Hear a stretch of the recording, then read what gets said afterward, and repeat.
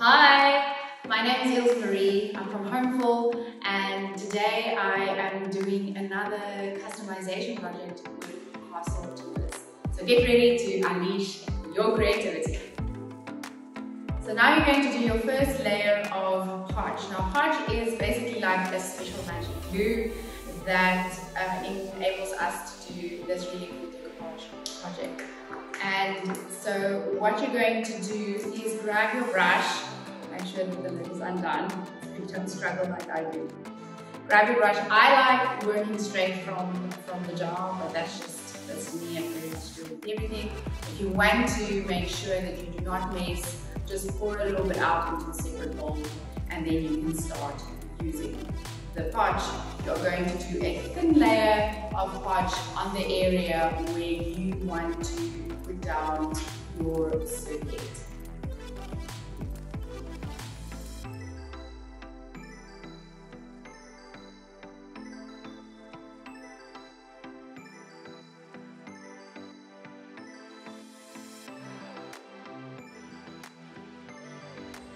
Once you've painted your very thin layer of podge, you can now start laying down your serviette.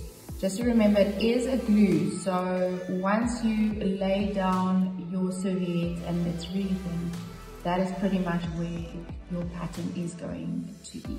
And you can just start tapping down on your serviette and laying it down.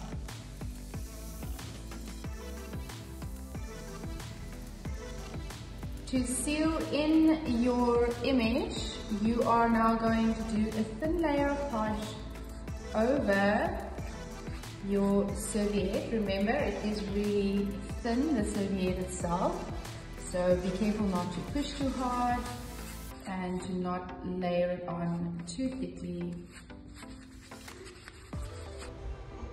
So depending on how you want your end product to look, you're going to continue like that until your entire tray is full.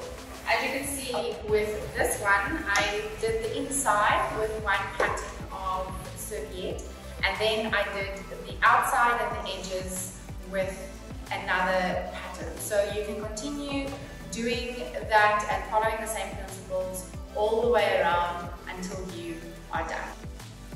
Once you are done with your tea tray and it's exactly the way that you want it, then it is important to remember to give it a good coat so that it is hard wearing and it can last long. I use this polymatte coat. It is a polyurethane coat that is made for tough projects like this one, and I use the matte because I generally don't like gloss finish, but it also comes in a high gloss. But any kind of coating that you want to use to make sure that you seal your project in, just make sure that it is dry, that you have left it for a day to really dry out, the glue to good dry, and then it is ready for the coat. Give that a good dry, and then you have your customized Customise tea tray.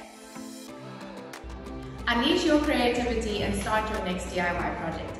Get your tea tray from Customise. The link is in the comments below.